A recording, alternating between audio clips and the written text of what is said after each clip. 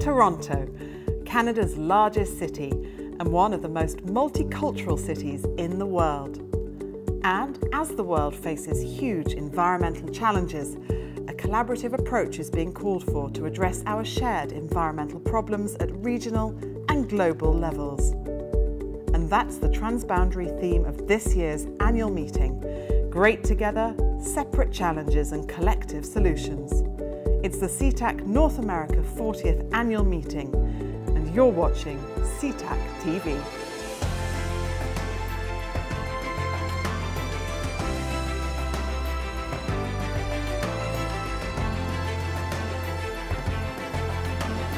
Welcome to the SETAC North America 40th Annual Meeting, and we're delighted to be here in the heart of Toronto for this very special anniversary edition. Now, as scientists gather alongside representatives from industry, government and the non-profit sector to discuss the most pressing issues of the day, here at SETAC TV we'll be bringing you the very latest from the meeting and beyond. We'll be talking with keynote speakers, award winners and visiting organisations from around the world. Today we'll be looking ahead to some of the meeting's highlights and discussing some of the big issues of the week. Plus we'll explore one of SETAC's key values of stimulating knowledge sharing as we join in with the community engagement event. First though, I caught up with SETAC President Dr. Gertie Arts to find out more about this very special 40th anniversary. Well, it might be hard to believe, but it's nearly 40 years to the day since the first SETAC meeting was held in Arlington, Virginia. And here to talk about this really important anniversary, I'm delighted now to be joined by Dr. Gertie Arts, the SETAC President. Gertie, thank you so much for joining us. Thank you for your invitation. Well, first of all, many congratulations on the anniversary. Maybe you could tell us a little bit about how it all began. Yeah, thank you for this question. Yes, it all began 40 years ago, like you mentioned. And you know, by that time there was no platform where scientists could discuss from a scientific point of view environmental issues and come to solutions. So actually the SETAC organization by that time filled the void of this request. So SETAC provided a platform for biologists, ecologists, toxicologists, ecotoxicologists to discuss environmental issues and come to solutions. And what would you say that SETAC has achieved over the last 40 years? What SETAC has achieved is that the environmental issues and solutions became part of the politicians and society. So they created awareness of those issues. And what the key thing is of SETAC is it is a multidisciplinary, multi-stakeholder organization around science. So what we provide are solutions to environmental issues which are broader than normal provided by other societies. So that's what we can provide to the politics and society. And how different would you say SETAC is now from how it was 40 years ago? It started 40 years ago at SETAC North America, and by that time it raised already interest from scientists all over the globe. And quickly it grew into a global organization, first establishing SETAC Europe as a sister organization, and then also other sister organizations in other continents.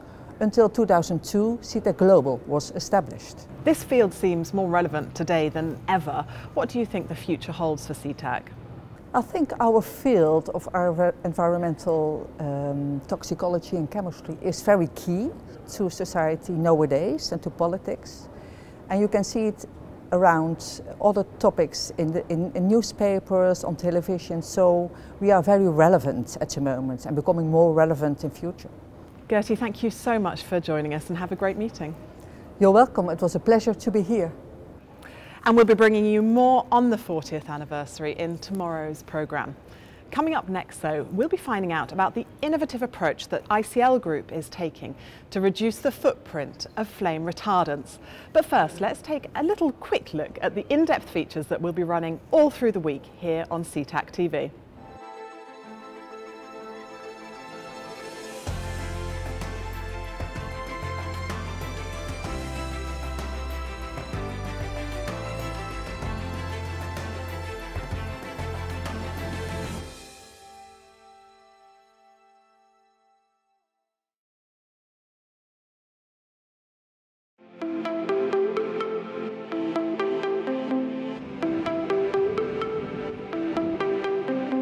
ICL is a global fertilizer and a specialty chemical company. It's one of the largest flame retardant producers. We make brominated flame retardants, phosphorus-based flame retardants, and inorganic flame retardants based on magnesium. The primary source of minerals for ICL is from the Dead Sea. It's rich in minerals, so it's rich in bromine, and then we also make derivatives based on bromine near the Dead Sea in Israel. Flame retardant chemicals are additives which you add to combustible materials.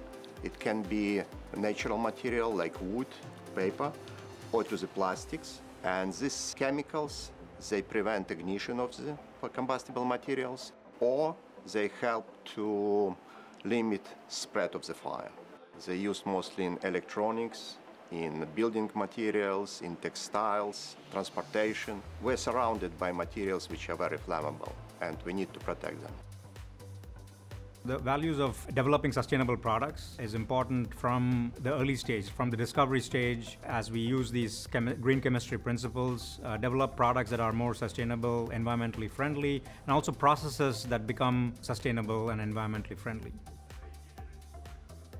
ICL's approach to dealing with materials like flame retardants is fairly unique in that they have not only constructed materials and taken, some effort to look at the impacts of their products, but they've actually taken an umbrella approach at designing and developing tools and an infrastructure to help customers evaluate what are the product choices for different applications. And I find that very, very unique in the industry, to be actually reaching out to the customer and providing tools to help assess the different possibilities and different choices.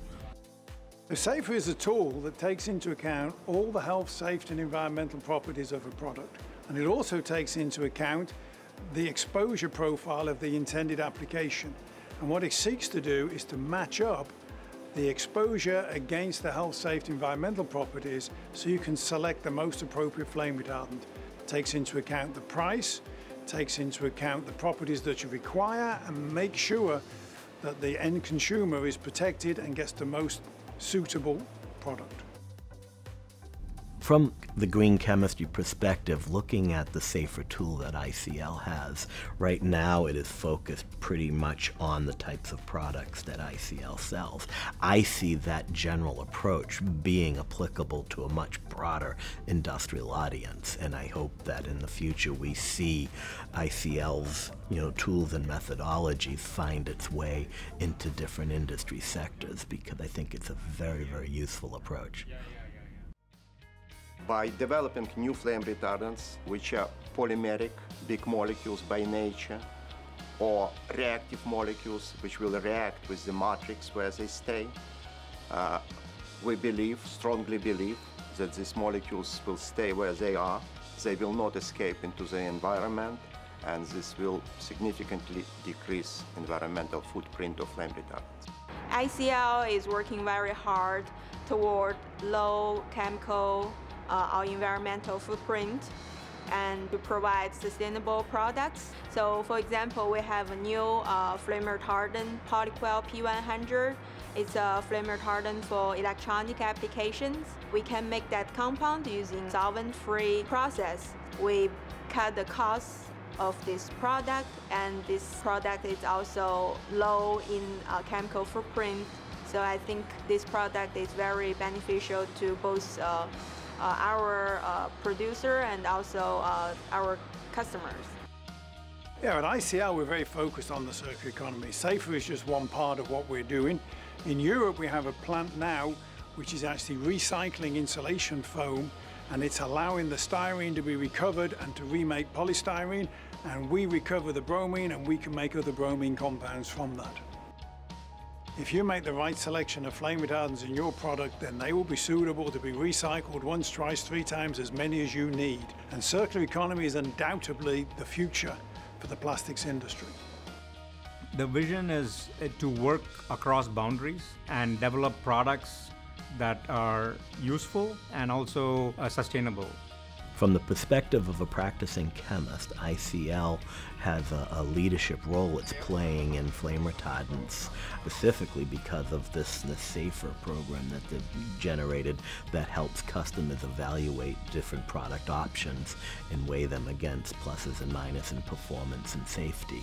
And I see that as having no peers in the industry for that kind of a program.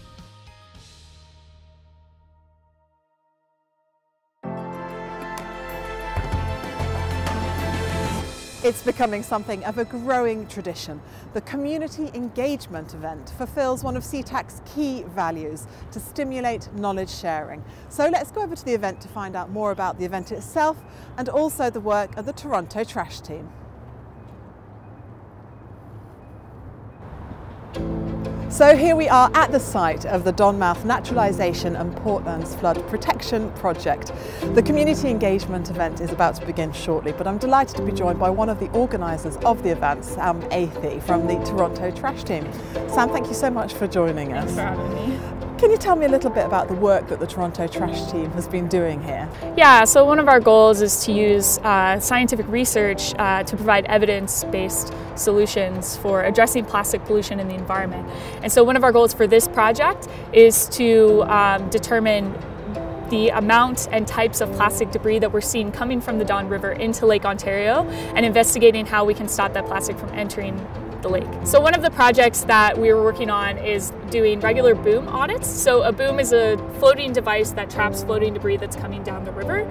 It's stretched across the river mouth, and essentially what we're doing is pulling all of that debris that is caught in the boom, including natural debris and plastics, and looking at what types of plastic we're seeing and how much, to get an idea of what the problem plastics are. So what plastics are we seeing most often entering Lake Ontario, and then how can we design solutions to address those specific types of plastics. Well, Sam, thank you so much for joining us. Sounds like a fantastic project. I can see lots of people arriving for the community engagement event, so we're going to go over and find them.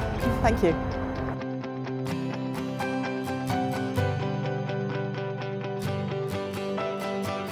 We're really trying to find ways to engage better with communities.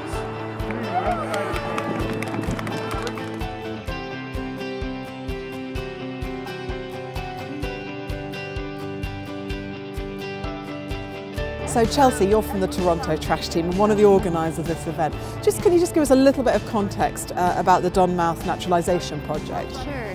Yeah, so what they're doing is they're rebuilding the mouth of the Don River. So the Don River has historically had environmental issues, and the Waterfront Toronto has been working really hard to remediate that. And so this project is an extra step to renaturalize the mouth, to make it more habitat for wildlife, to make it a more fun place for people to come, walk around, see nature, and to make it a cleaner river. And how important do you think this sort of community engagement event is? I think it's really important. So I mean, here as part of SETAC, right, we're here as environmental scientists just to learn about the field in general, but it's really important to get people out into the community to interact with the scientists, to kind of learn why a project such as this is important. It's also really good to raise awareness, right? People know, they get excited about something coming into their community, and to think about how they can also help protect the Don in the future. So it's this nice community engagement with the public, and then also, of course, the scientists as well. And what kind of response have you had from the community? We have, you know, we were sold out. So we opened it up to 100 people on Eventbrite. I'm not quite sure how many are here. It's snowing a little bit outside, but we're thrilled at our turnout.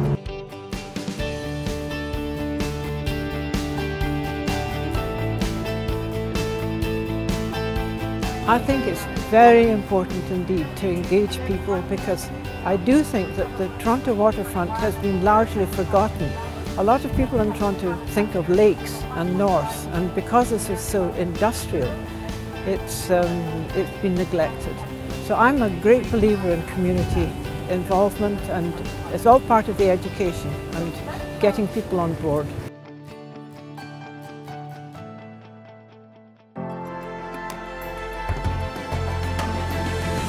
What a fantastic event, and so great to see so many people from the Toronto community getting involved. Now, as I make my way back to the warmth of the convention centre, let's find out how Procter & Gamble is putting innovation at the core of all that they do.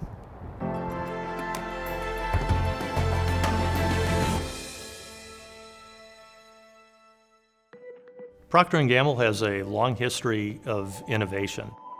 It serves about 5 billion consumers with personal care and consumer care products globally.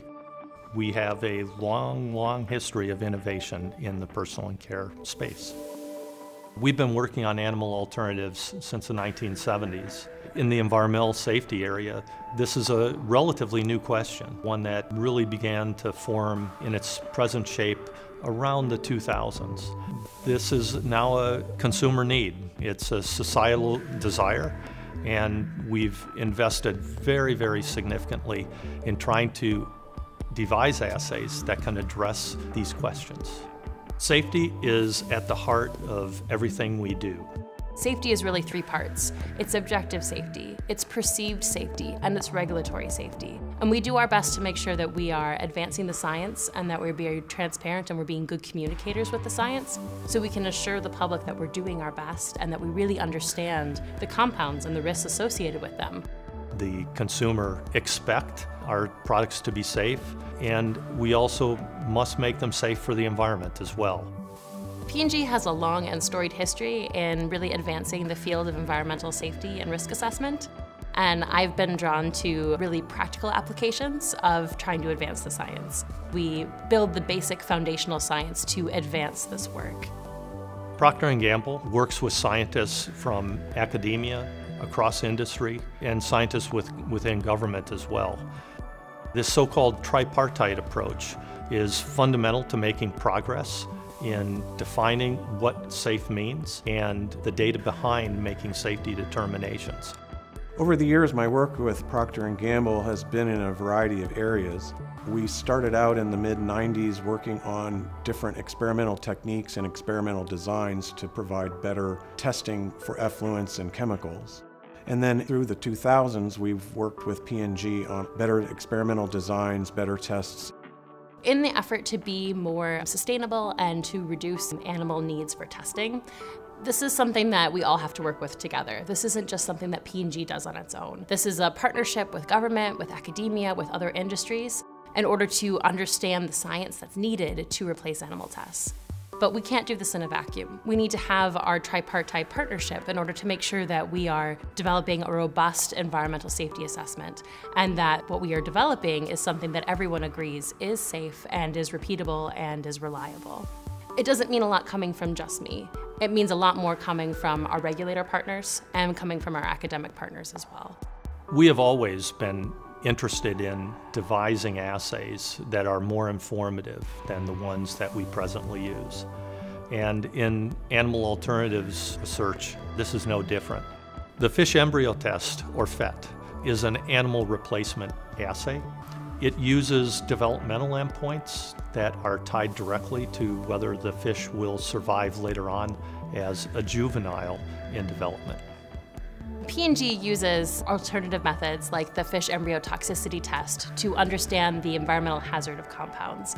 We can use this test and the results from it in order to guide business development and make sure that we are moving towards a more sustainable and safe space. And we can also use this information in our product registration and environmental risk assessments. The future of animal alternative assays is actually very exciting. There are many things that are on the horizon that will improve what we can do for predicting environmental safety. With fish and animal alternatives, with people in Procter & Gamble and HESI and other organizations, really I think has done a lot to help the world understand how to do assessments and protect the environment in an ethical and meaningful way that provides safety and science-based decisions on how to do work in the environment. We're often sought after for our ability to partner with our analytical capabilities. People will think of P&G and say, I want to collaborate with P&G because they have world-class toxicologists and they have this incredible chemistry associates that they can work with as well. And they're just right down the hall from us. So when we're developing a test, I can have those conversations with chemists, and then we can have the conversations from the testing side of things. And together we can work to build a phenomenal testing strategy that leads to robust data generation for our risk assessments. If not for SETAC and its tripartite relationships with government, academia, and industry, we would be in a very different place than we are right now. My collaboration with partners in industry and in government have really helped the environment in meaningful ways. We can do so much more together than we can alone, and for sure SETAC has been an instrumental part of shaping environmental safety sciences today. We consider ourselves leaders in the field, and we continue to work to help shape the right ways to answer the most important questions.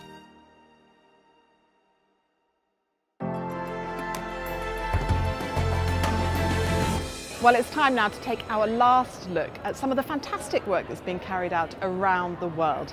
Let's head over to Japan, where the Center for Health and Environmental Risk Research is using state-of-the-art science to support the goal of sound health of the environment worldwide.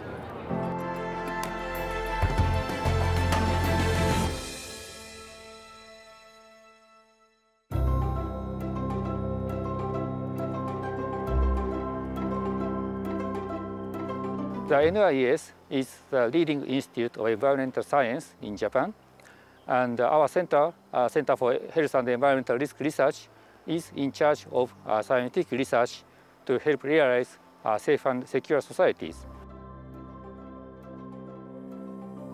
The center conducts research on development of advanced ecotoxicity testing, analytical chemistry for environmental monitoring, environmental fate analysis and modeling, and exposure and risk assessment. The center also conducts research on environmental health research field on the impact of chemicals on the human health by toxicology and epidemiology. The center consists of researchers from a variety of backgrounds. Those include chemistry, biology, mathematical sciences, environmental engineering, toxicology, and epidemiology. We developed a GIS-based multimedia environmental fate model that covers whole Japan with verifying geographical resolution. The model can simulate environmental level distribution of chemicals over Japan in each river segment. The model is now a major tool of Japanese official chemical risk assessment.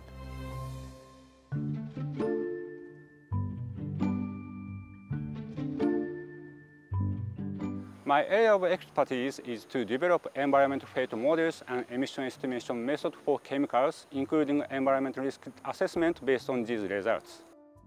I developed the pesticide chemicals high-resolution estimation method named PECREM.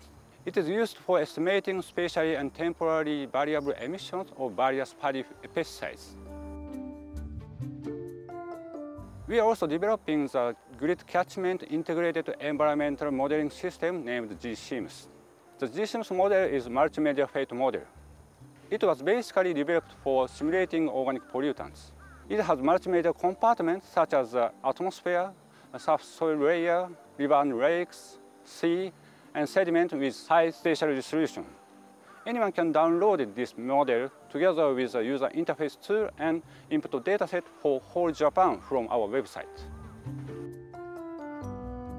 The model can show concentration maps and environmental concentration distributions, including these temporal trends for each medium. The importance of effective and efficient risk assessment is increasing because many new chemicals are produced day by day. It will be more important to grasp the environmental levels of each chemical in low cost. I think multimedia fate model like GSIMS model and emission estimation method are key technologies to achieve this goal.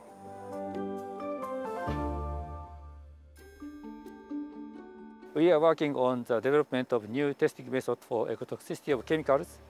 One of them is a Meogurt method for endocrine disrupting chemicals and transgenerational impacts. My interest is in ecotoxicity and ecological risk assessment of environmental contaminants such as pharmaceuticals, surfactants, and pesticides. We collaborated with the US EPA to develop MEDACA Extended One Generation Reproduction Test, which was approved as OECD Test Guideline number 2450. This method takes almost 6 months but has extremely high sensitivity to detect the maternal transfer of the chemical and reproductive effects. The flow-through system was built to maintain the concentration of the chemicals to conduct the long-term fish toxicity testing.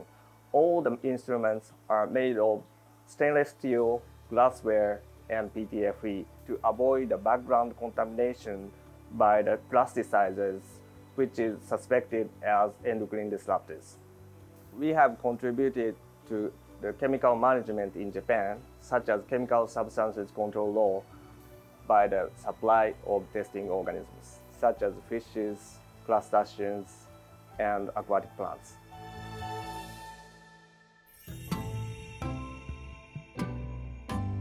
Another important achievement is the new introduction of comprehensive analytical schemes in a variety of applications of environmental monitoring. I am conducting research on grasping hazardous chemical substances in the environment by integrating chemical analysis and bioassays. I also conduct research on environmental monitoring methods to be used when chemical substances leak during the disaster. AIQS, called AICS, stands for Automatic Identification and Quantification System. AICS enables the identification and semi-quantification of substances without the use of target standards by adjusting the GCMS conditions. In addition to about 1,000 substances that can be measured at present, we are updating the database so that more substances can be measured. The molecularly imprinted polymers, MIP, we are developing mimics nuclear receptor such as estrogen receptor. Once this MIP is completed, it will be possible to efficiently extract and purify estrogen receptor binding substances from environmental water. In parallel with this, we have just started the development of MIP that collects thyroid hormone receptor binding substances.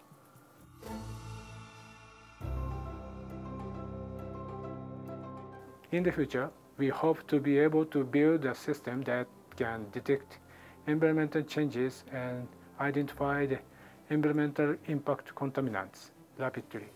We will pursue the upgrade of ecotoxicity testing methods and investigation on the environment using several assays.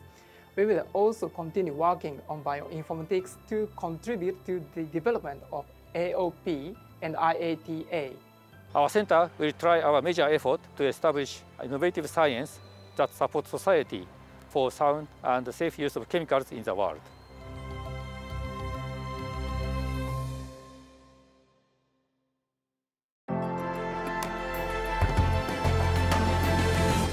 Now, this year's meeting is packed full of spotlight sessions, renowned keynote speakers, forums, and much more. So here to help us navigate through a little of what this week has to offer, I'm delighted to be joined by the meeting co-chairs, Chris, Trudy, and Nicole. Thank you all for joining us. Thank you. Welcome to Toronto. Thank you. I'm happy to be here. Chris, maybe we could start with you. Could you tell us a little bit about the theme of the meeting? Sure, Sam. The theme is Great Together.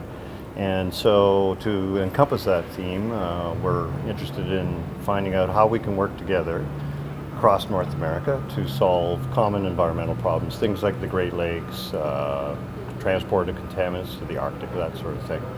And as part of that, we're going to have a panel discussion called Learning from Leaders, in which we'll have some individuals from government agencies in the States, Canada, as well as Mexico, who will talk about those kinds of things.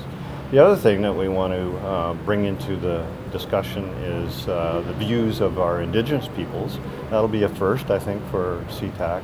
And so we will have a specific spotlight session on collaboration between Western knowledge as well as Indigenous knowledge. So we're looking forward to that. And then we're going to have a plenary speaker, Henry Lickers, who's from the Akwesasne First Nation, who will, he'll be great because he has lots of experience on those types of issues, especially with the Great Lakes. And we'll be talking to Henry Lickers in the programme later on in the week as well. Nicole, maybe tell us a little bit about the scientific programme. What are your sort of hot topics? Okay, we're really excited about the program this year. We think RPC put together a really great program that highlights both emerging and legacy contaminants. We have 3 sessions on PFAS and 4 sessions on microplastics that we really were excited about. There are over 2,200 attendees at this conference, and we think that the program that we put together really boosted attendance. It's certainly a lot to people to get their teeth into, isn't it? So Trudy, tell us a little bit about some of the events that we can look forward to. So some of the things that are really new and exciting for Toronto, on Thursday we have SETAC Connects, which is a new initiative which involves bringing in non-government organizations and citizen science groups to have conversations with SETAC attendees about ways to engage with each other and make really good use of resources. And you're asking for people to join in with that? To tweet their stories, their good news stories about science, citizen science. Fantastic. How, Chris, would you say that the values of SETAC are being reflected in this meeting? Well, I mean, traditionally within SETAC we've tried to engage the government sector as well as the academic sector and the private sector. So I think we've done that. There's plenty of opportunities for those 3 sectors to work together. And in addition to that, the NGO sector is often fairly underrepresented at these meetings, and so SETAC Connects again was our initiative to really try and bring that pillar into light a little bit more. Great. And just finally, Nicole, maybe you could tell us, I've had a little chance to look around Toronto. It's a beautiful city. Why is it such a great host city for this event? Well, in Toronto we really value our multiculturalism, so there's a lot of really great restaurants to visit. I think all of the attendees of SETAC will take advantage of the entertainment and food experiences that Toronto has to offer. Well, thank you all for joining us. I know you're really busy, and we wish you all a really fantastic meeting. Thank you. Okay, thank you so much. Well, that brings us to the end of our first programme from the SETAC North America 40th Annual Meeting. And what a fantastic day it's been. But as we've just been hearing, there is still so much more to come. Tomorrow we'll be taking a look at science off the beaten path when we hear from author Kate Harris and we meet with scientists carrying out research in some wild locations. Plus we'll be dropping in on the 40th anniversary spotlight session. Make sure you join us then. Bye bye.